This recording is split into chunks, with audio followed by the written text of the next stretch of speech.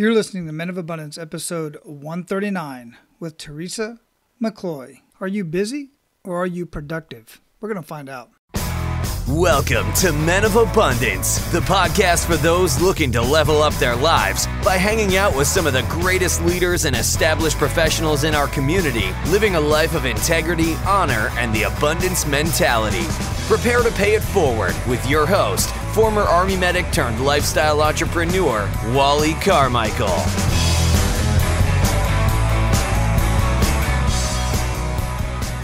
What's up, Men of Abundance? I am Wally Carmichael, your host and founder of the Men of Abundance podcast, the Pay It Forward community.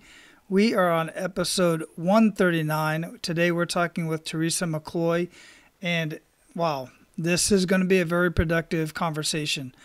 And it is so amazing how this conversation came about. I call it divine intervention. You're going to see what I'm talking about here in just a minute as Teresa and I get into our conversation. But there was stuff going on in my life. There was decisions that I made.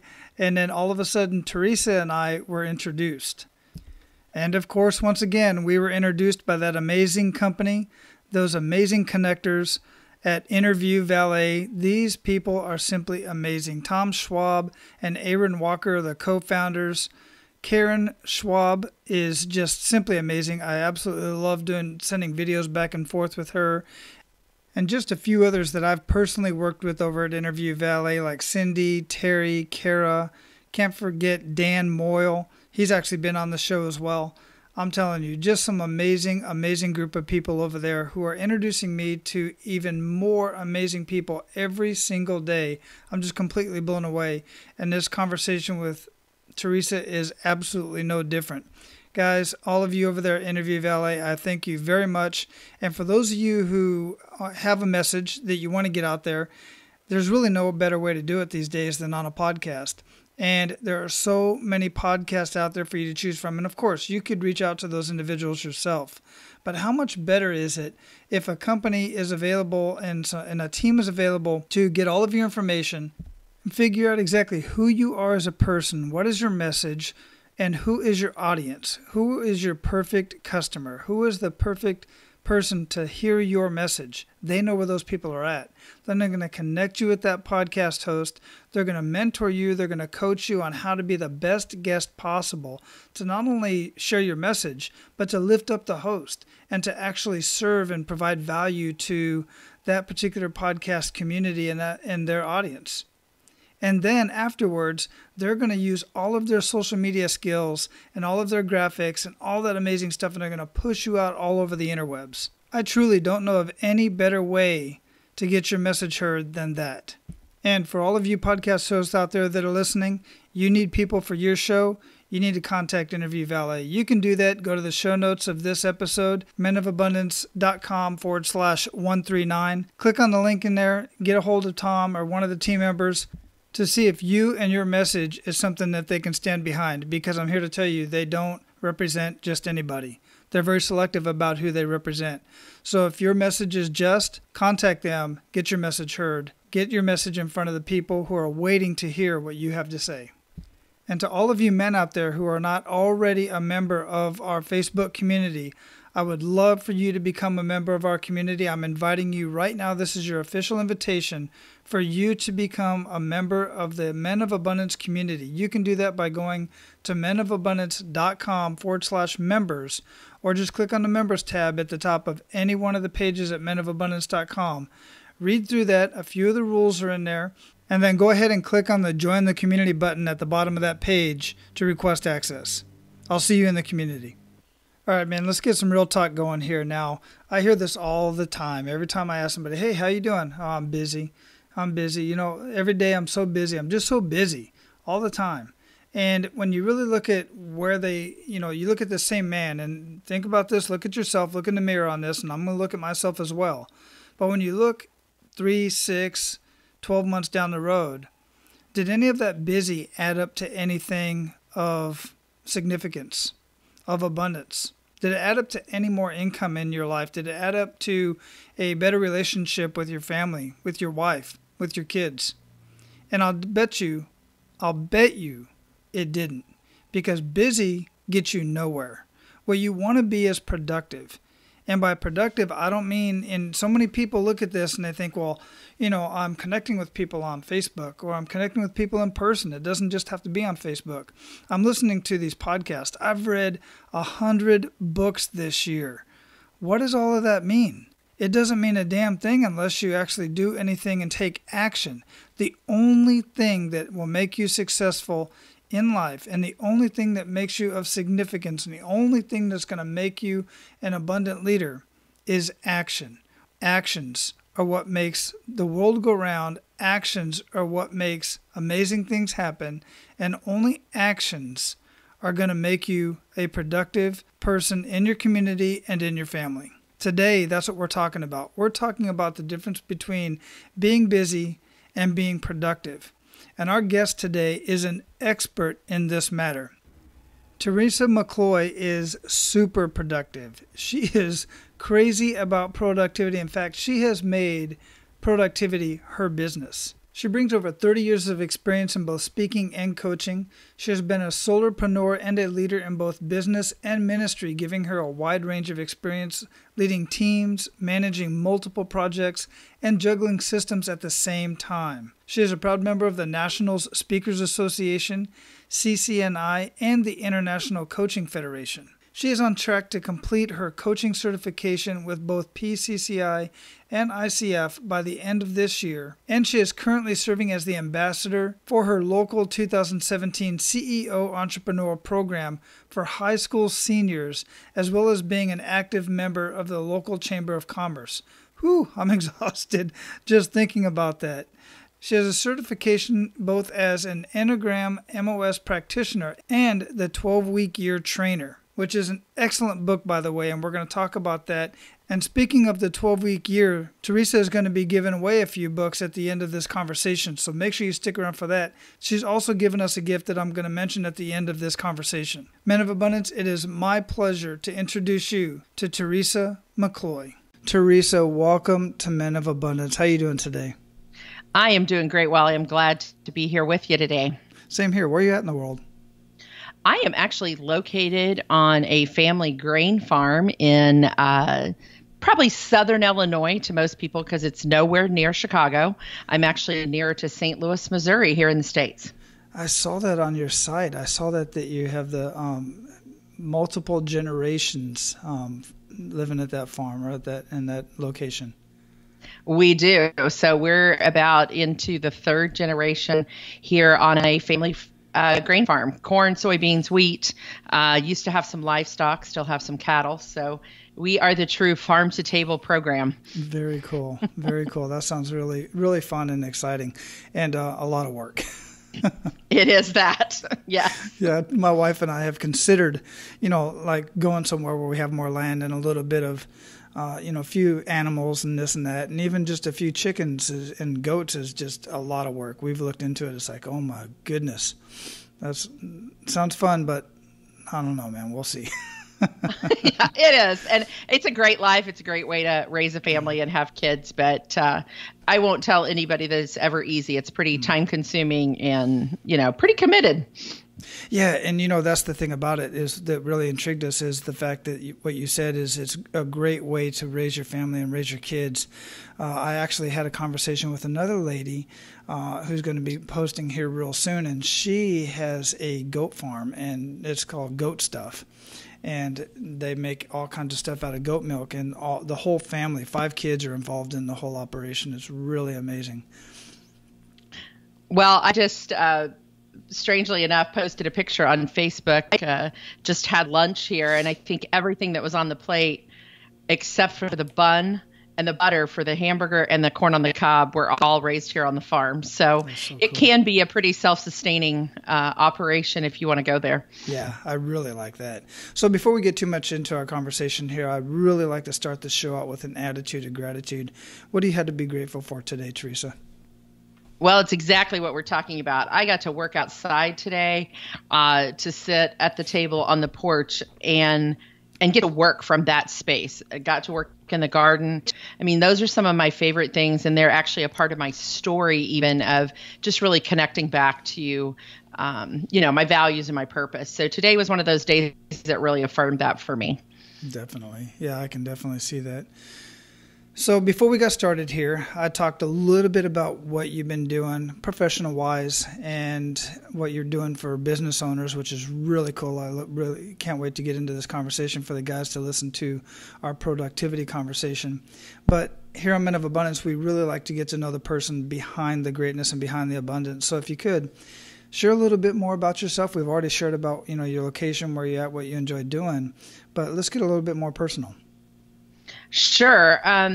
Well, currently I do work as a business productivity coach, but obviously that's not what I've always done. I kind of took a journey through life, as I like to say. I've done a lot of different businesses. While I was raising kids, my husband and I worked from home. I had a studio here in my home where I actually taught music lessons and had about 60 families, believe it or not, involved in that program. I've done a retail business. So I've done a lot of different things. And in that, I always felt like I jumped from job to job, but I really think a lot of experience was gained. It always involved either marketing or music or sales or technology, which is one of my great loves. And through that, I've just realized in the past few years, I always worked around this idea of how could we do it better? How could we be more effective, more efficient? And so, sometimes life's just a journey of learning and taking all that knowledge then and, kind of putting it back into what you're going to build your business around. Yeah. And you said exactly right. And exactly why I wanted to have this conversation with you, because there's no lack of information. There's many people have more knowledge than they'll ever use, as far as making an income or even making a difference in the world, because they're not productive and they're not taking action on that information. And it's just sad. Yeah, because, we gain all kinds of information, all kinds of skill sets in our lives. But what we really don't get to is how do we execute on the plan? How do we put the plan into action? And I use a phrase in some of my marketing to stop being productive and really do what matters, because productivity anymore just means that we're super busy. We're doing lots of things. But boy, some of the things that we're doing are really not executable plans. They don't really tie to our values. They don't tie to what matters. I had to go through some pretty tough stuff, I'll be honest with you, over the past 6 years or so to really kind of, you call it the gut check, but yeah, really get to those gut check moments where I'm like, wow, I'm so far out in left field from what I really want to do. Well, speaking of that, let's just go ahead and get right into that. That's a great transition right there. I appreciate that.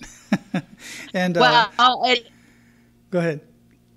Yeah, I shared with you, some of the things that you'd ask as we were in some pre-conversation really brought me to that place of, my goodness, I didn't realize, you really got to have those moments to move to the next place. You absolutely do. And that's part of the reason why I asked that question in the kick in the gut moment, because so many people that I know that are just making a significant difference in the world, in their own personal lives, in their families, in the communities, and so on, many of them, a large majority of them, actually had a huge kick in the gut moment and then a follow-on enough is enough moment. Some people call it an aha moment. I call it enough is enough. I've had enough of this. I got to make a change. I got to do something. So let's get into that. I'd love for you to share that kick in the gut moment that really kind of perpetuated you into that, into basically what you're doing now. Well, to be honest, and this is going to get real personal, but I think personal always ties back into our professional life as well. And so for me, it really was one of our adult children about 6 years ago came to us and said, I have a problem. I'm addicted to drugs. And so that was a real story. That's a set up and take notice moment. And I won't go into that so much because that's really their story to tell. But as a parent, that really affects your story too. So for me, that's when I really hit kind of the wall, so to speak, and realizing how addicted I was to work. And I always call myself a workaholic. And that's really where I was. I was looking for that affirmation and that approval from other people in the work that I did, because I did have the skill set and the ability to really do great strategy with people, to see the bigger picture in projects. And so all of my skills were great skills, but I was using them to such an extreme that it become my own addiction. And so, when one of our children came with his problem, I really had to do some deeper work and look at my own self, and all of that. And it led me on a pretty significant journey over the past 5 to 6 years. I can see how that would do that. And how did that specifically, as far as your, get a little bit more personal on that, as far as your child and coming to you with that information, how did that make you kind of look back at yourself? What did that look like for you? Well, for me, I mean, it's interesting too, my husband and I each dealt with it differently. You go through the guilt, you go through, what did I do? What could I have done differently? Was it because I was working so much? And so at that particular time, I was working in some nonprofit work and with a church and some different things. And so, am I giving so much to others that I miss this?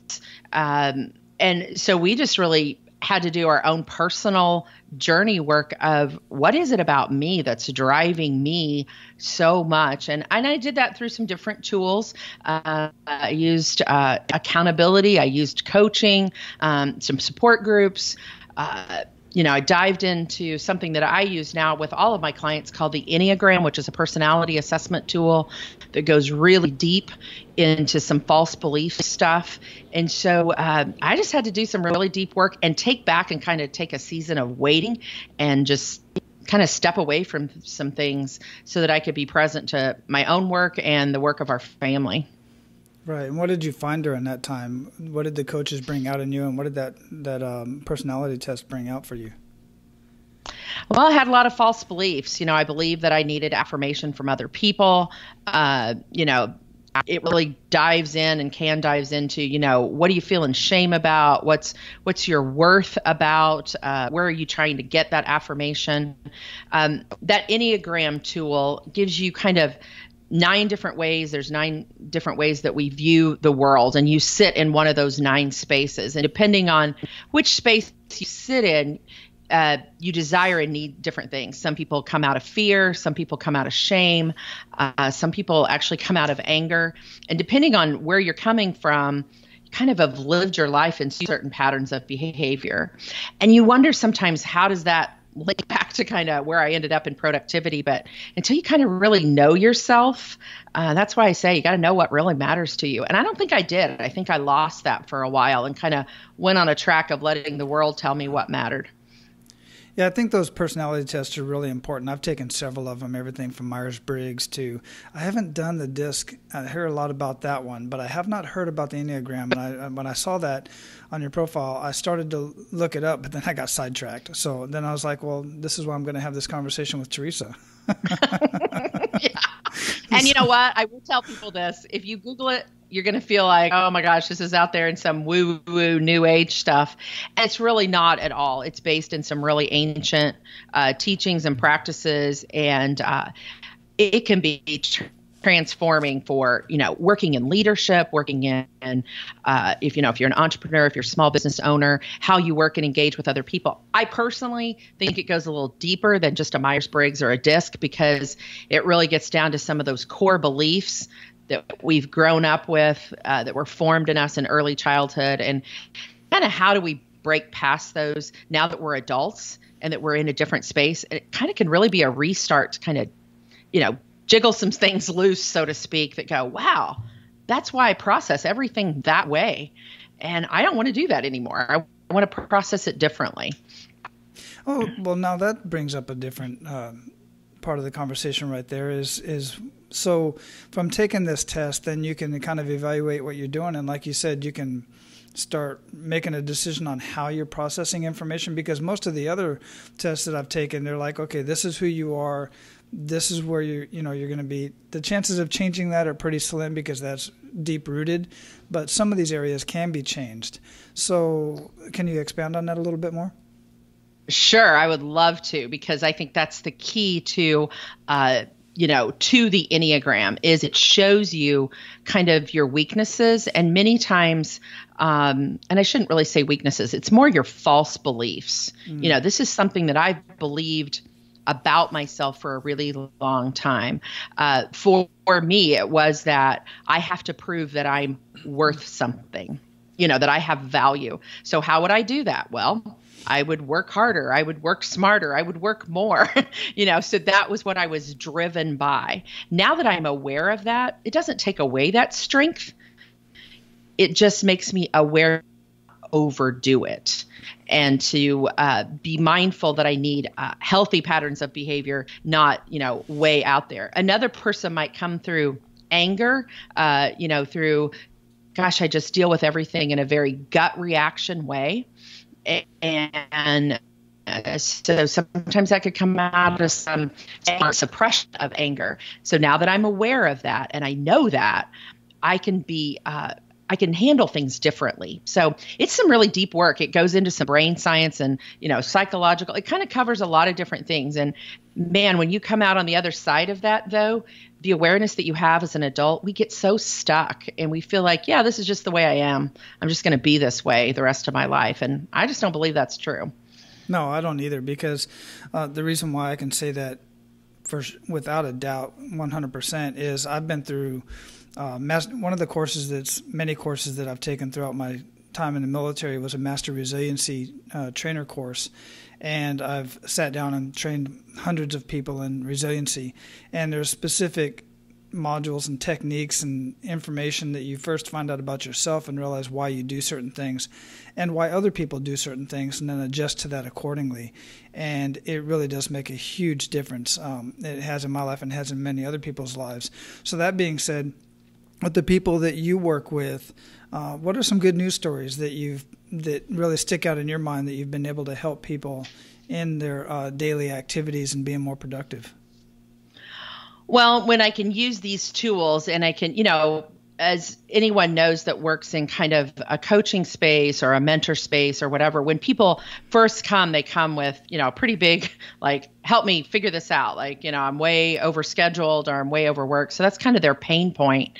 And when people can use a tool like the Enneagram to understand some of their patterns of behaviors, and then we can work into some things like, I love the 12-week year program. That's another tool that I use. So I love seeing clients go from, now that I know myself, I can put it into kind of that operating system, I call it.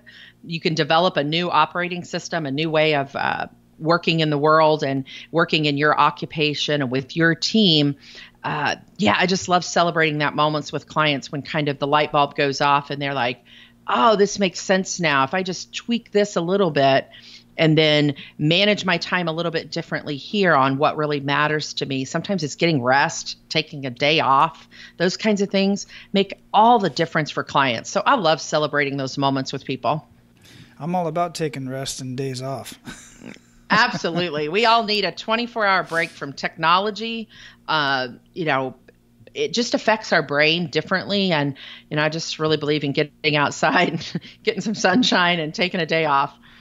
Absolutely. My day is one of the things that I do first thing when I get home is my phone, everything. It goes on the desk that I have here, and it's face down, mute, and I'm not on it for the rest of the night until maybe later on during the week when the kids go to bed or something, like at about 9 o'clock. And I usually have it on my schedule, but that's when I may get back on the computer, check a few things, but then that's it. And it really before that, it was like nonstop. I'm just facing the phone or a computer, one or the other.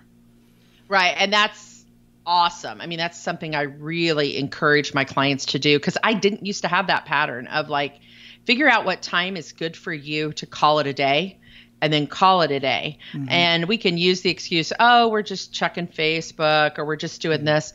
But it really takes us back into a different place in our heads when we get in front of technology, and just even our overall health. To be in front of a screen for that long every day is not good. If we use it even in workspaces, we're always in front of a screen now. Yeah, I'm in front of a screen all day long, pretty much. About 80% of my day is in front of the screen and, reading that thing. And then, of course, at home on your leisure time, like you said, it also depends on what it is that you're looking at, especially if you're looking at Facebook with, so much negativity, so much, some of these conversations can really get you your blood boiling and get your head in a bad space before you go to bed, which isn't a good thing in itself, which is a whole other conversation. Mm-hmm. And so, I just love helping clients, whether it's in one-on-one or I love to do masterminds and groups, get a bunch of people together that may come from the same space, or maybe they're all from different spaces, which is, different workspaces, which is great too. But to just walk through like the 12-week year together, see how you can implement that and use that as an operating system, because it is all about productivity and kind of maybe a different mindset, using things like the Enneagram, just really getting people to do a little bit deeper work. Not everybody wants to go there, but those that do really reap the benefits. And I love that. Yeah, so let's talk about the 12-week year. That book has been recommended on my show a couple times. A couple mentors of mine are doing it in their mastermind groups. They've gone through the book with their groups, and this book just keeps popping up. And I'm already reading. I've already got so many on my list that I've been putting this one to the side. But now I've seen it at least 5 times, and so many other people have recommended it to me personally. And you are a certified trainer, which I didn't even know was a thing. So I'm sure you can talk much more about it than some of the other people I've talked to. Well, I am a certified trainer. I was actually privileged to be one of the first 20 that they've trained this past year to kind of help take the 12-week year program out a little bit differently, more into what I call the entrepreneur space, the space where small businesses. 12-week year is a New York Times bestselling book that Brian and Mike wrote together. And it comes from this idea of,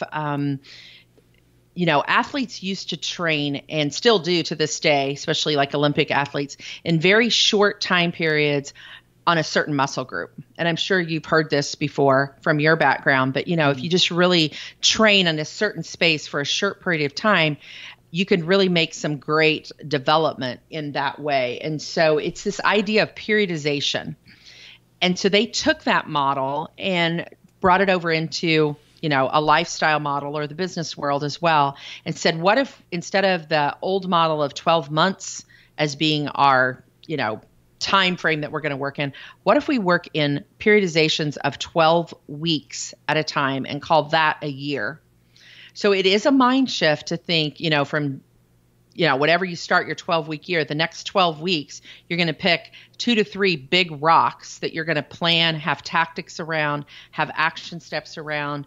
You're going to measure those, how you're doing in those 12 weeks. Are you getting the 5 to 6 tactics that you want done in that 12 weeks? So just think about, instead of 12 months out of the year, you're working in 4 12-week periods.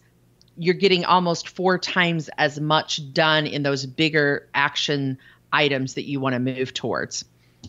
Yeah, I like that. And as I was listening I watched a couple of videos that Brian was doing, and the first one that he has there on the site, on their website, as I was reading or listening to it, I was like, you know what, at the very basic level of this really goes down to, let's break it down so that everybody can really understand this, is you're in college and you got your semester and you've got your final exams coming, or you have a paper, 500-page or paper coming up, and you've got, let's say you've got, I don't know what it is, 6 weeks or something like that.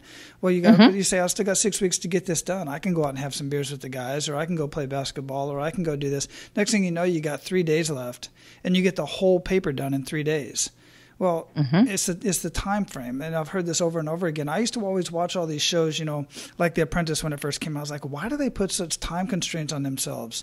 And the reason is because you can get more done in a shorter period of time as long as you lay it out right. So the 12-week year, I'm imagining, really works through all the mechanics to really set that up for you.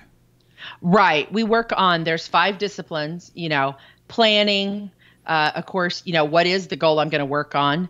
And then, you need to put your tactics to it. You gave a great example. I got to write a paper. Okay. If it's a 600-page paper, then week 1, I'm going to do my research. Week 2, I'm going to do this. Week 3, I'm going to do this. Week 4, I'm going to start writing the paper, and you break it down so that you don't feel overwhelmed. If you'll just do that one thing that one week, you're going to be done at the end of the 12 weeks. But what we do is we procrastinate. So the first thing you do is, what are you going to do? So that's planning. Then you learn how to put it into a process control. I'm going to process through this with the tactics and the actions week by week, what I'm going to do. I'm going to look at it every week. I'm going to have accountability with someone, and that's huge. Meeting in a weekly, I call them WHAM meetings, and that's what a lot of my masterminds are about. They include that weekly accountability meeting, 10 to 15 minutes with somebody saying, this is what I got done this week. And it's not to hold like you're in trouble if you didn't. It's more about holding people capable, not accountable. Accountable has kind of a bad word to it. And then how do I manage my week? And that's when it gets down to the nitty gritty. What a week look like for me? Am I putting in big blocks that I can strategically work in? Am I having some fun time blocks? Breakout blocks, we call them. And the other one's called a buffer block, where we put like all of our email, our phone calls, and everything into 30-minute time frames, 2 or 3 times a day, instead of, having all those notifications going off saying, check your phone, check your email. That urgent but not important. Stephen Covey talks about that in a lot of his stuff. Yeah. And so Brian will tell you too, and Michael both, there's nothing new under the sun to their system except for the 12-week process, this periodization process, and really doing less, not more. That's probably the hardest things for people to implement in the 12-week year. They want to put down way too many goals. You're just talking about 12 weeks. You're not talking about 12 months. So it's a little bit of a mind shift. I always tell people, give yourself a couple of 12-week years and it'll start to feel more comfortable. But man, you can just make just a little bit of progress. It's fantastic. It's been life-changing for me. Yeah, one, like you said, most people make way too many goals, but even if you just have one huge goal, what they're doing is, and it is very simple, and it's not anything new.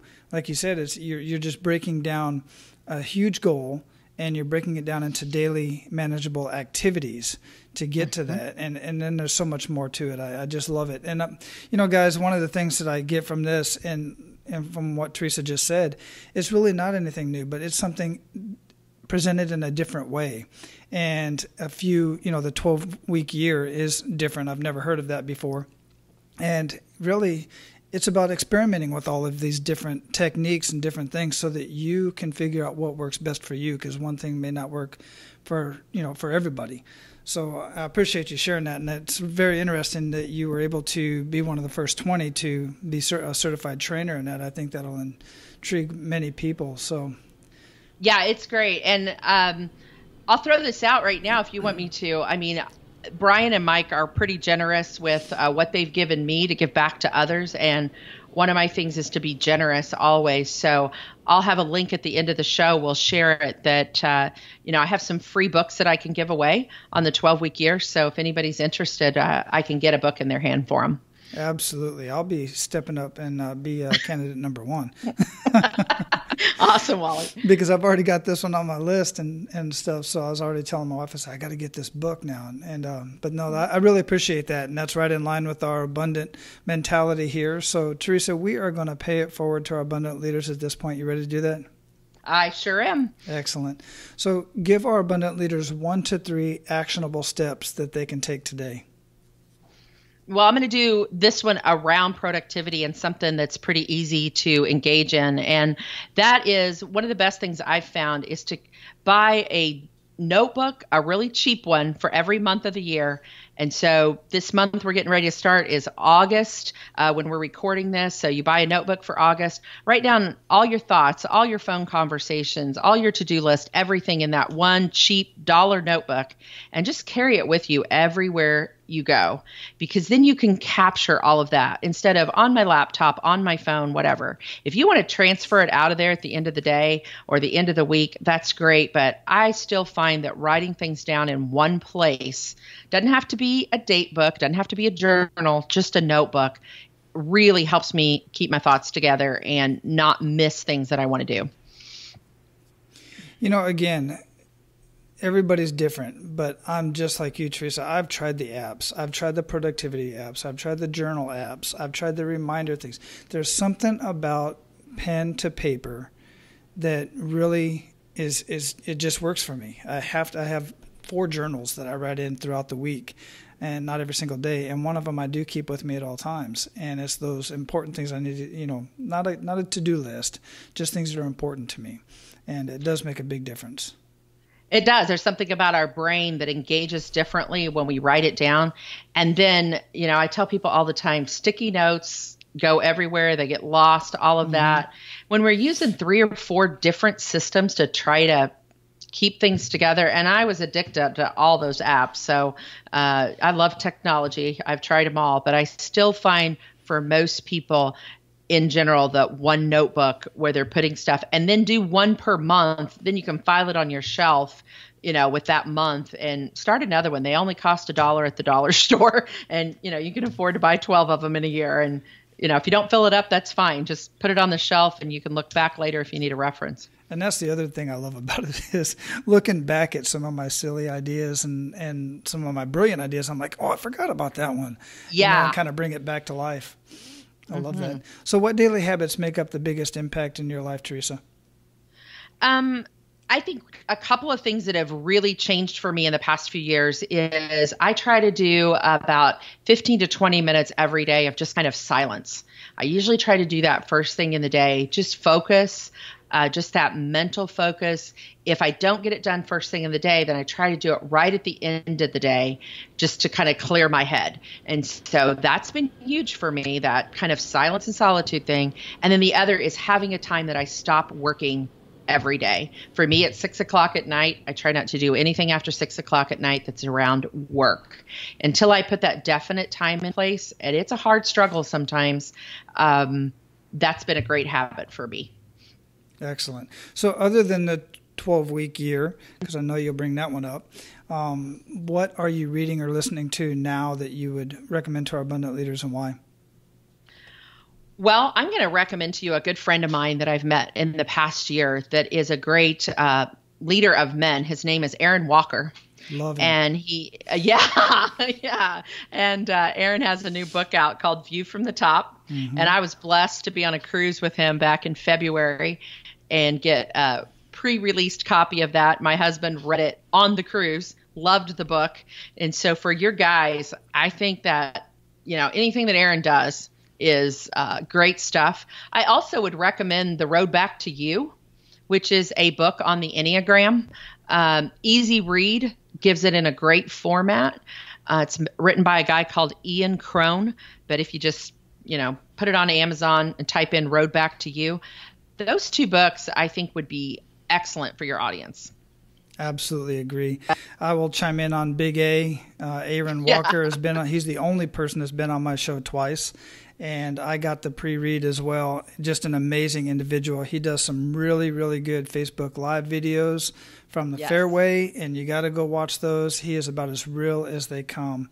Road Back to You, haven't heard of that one yet, and I'm sure I would have if I had continued with my research on the personality test, but I did not, so I will be checking that out. And I'll have all of that linked up in the show notes at menofabundance.com. Thanks for recommending that. So, sure. What do you feel holds most people back from living a true life of abundance? I think we have a great fear, I know I did, of if I'm transparent, that, if people saw the real me, I think we really suffer from this imposter syndrome type thing. And I think technology can feed that pretty badly. What we present in our businesses online, in Facebook, and all the things. I think once we can get past that and really get real, then we can really start to do the significant thing that we're supposed to be working on. Yeah, absolutely. 100% agree. I am exactly the same way. I'm open about it. People have contacted me and say, hey, I want you to coach me on this, that, and the other. I'm like, dude, I know what I'm doing. I know I'm living an abundant life over here. I have a great life, and I kind of know how I got here. But I've coached people in health and fitness, but who am I to coach somebody on living a life of abundance?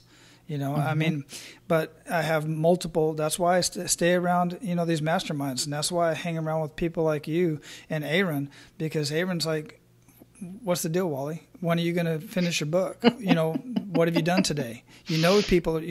People need your story. They need your message. And the same with you, Teresa. They just need your expertise and your experience and everything that you've done. So get out there and do it. I'll never forget Aaron calling me out at the cruise. I hadn't known him that long, but he'll call you out and tell you what you should be doing. And I love that about him, though. And I love people that will be that honest with me and can really call me out on my stuff and say, you know what, just give it real. And that was part of that journey, clear back to when our son's addiction came forward. I was living in a spot where, I thought I had it together, like you said. And man, I've gone on a totally different direction as I've had to become really real and really transparent. And it's a blessing. It's great. It truly is. Absolutely. So what does living a life of abundance mean to you, Teresa? Well, I love that question. And I loved being able to kind of do some thinking around that because it really comes back to my values and made me revisit, my values are my family, friendship, fun, forgiveness, and generosity. And so if I can live in those places, I know that I'm living an abundant life. But if I don't check in with those places on a regular basis, I can get so off track so fast. So for me, it's those things, family, friendship, fun, forgiveness, and generosity. I love that you said that you got to consistently check in with those because I'm the same way. Absolutely. You get too much down the road on one of those areas and the others kind of fall back. It goes back to the one thing with Jay Papasan and Gary Keller, and that they mentioned in there about balance, and it's more of a counterbalance because as you're trying to progress in one, the others are going to kind of fall back. So you do have to revisit those. Yeah. And you and I both know there's no such thing as perfect balance. Mm-hmm. And so there are seasons of life where one's going to take a little more. And that's what I love about the 12-week year. There might be a season where one of your 12-week year goals really comes around family or really comes around, for me, friendship or working in my business or whatever. But then maybe the next 12 weeks, I got to look at, wow, I can't keep working just in that area or I'm going to be totally out of balance. But balance is a weird word, but if we can check in with them all pretty regularly and share those with our accountability person, so they're helping us check in with them. Absolutely. You definitely need that coach, mentor, accountability partner, whatever you want to call them. They all slightly different, but you definitely need somebody in your life to call you on it once in a while. Yeah. And some of us more often than others. For sure. I'm a little stubborn, so I need one pretty often. You and me both. My wife is my biggest accountability partner, and she's always kicking me. So we're going to close this up, Teresa. It's been super fun. What did we not talk about today that you'd like to ensure our abundant leaders get from our conversation today? I think we covered a lot. We got some pretty big things in there, so I'm not sure that we missed too much. Encourage people to check in if there's anything I can help anybody with. That is huge for me, that generosity factor. I'm in a season in my life where I can do that, and so I want to be all about generosity. So anybody that wants to reach out, let me know. I'll do what I can. Excellent. And we're going to have teresamccloy.com linked up in the show notes at menofabundance.com. Is there any way else that anybody can get in touch with you? Yeah, I'll give you the link, Wally, to your listeners. If they go to teresamccloy.com/abundance, there'll be offers there that's just for your audience. Again, I'll have a place where they can sign up on email. I'll give away free books until I run out. I have a certain number that I can give away, so I'll do that till I run out. But if they go to teresamccloy.com/abundance, that'll go straight for your audience to some free offers that I have there for them. Absolutely wonderful. I really appreciate that. And I'll have all of that linked up in the show notes at menofabundance.com, guys. Just search Teresa and we will make sure you get access to that link. It's been really fun. I really appreciate all the information. I definitely have to get more productive myself. I think I'm doing pretty good, but there's always room for improvement. And I appreciate you sharing your personal journey with us. Thanks, Wally. It's been fun. Your audience sounds like a great group of guys. Oh, they are. Aloha. Aloha. All right, guys, it's time for you to look in the mirror and be truthful with yourself and decide, are you being busy or are you being productive? If you're just being busy, all you got to do is correct it, man. Don't beat yourself up about it too much. Just adjust and use some of the tools that Teresa just mentioned to start being more productive. We'll also be talking much more about productivity and holding each other accountable in the Men of Abundance community, so make sure you get access to the Men of Abundance community. I look forward to seeing you there. Now go out and live your life of abundance and make sure to pay it forward. That's all for today, Abundance Leaders. For more about our guests and the powerful information we shared with you today, be sure to sign up for our mailing list at menofabundance.com. We appreciate your time and look forward to hanging out with you on our next episode. So until then, be sure to pay it forward and live your life of abundance.